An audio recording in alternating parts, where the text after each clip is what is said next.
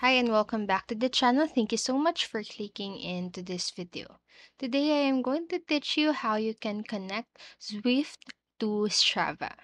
So here are the simple steps to do that. First, what you'll need to do is to simply log in or create an account on Zwift.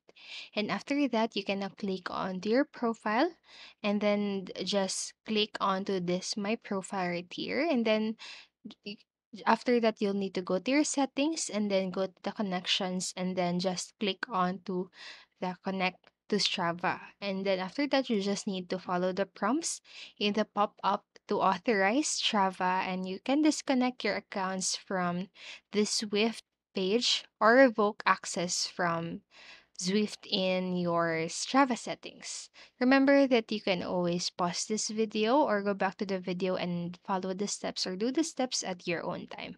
So that's it for this video, and I hope this helped you. And if it did, please make sure to like, subscribe, and click notification bell button so you won't miss a video. Thank you so much for watching and have a great day.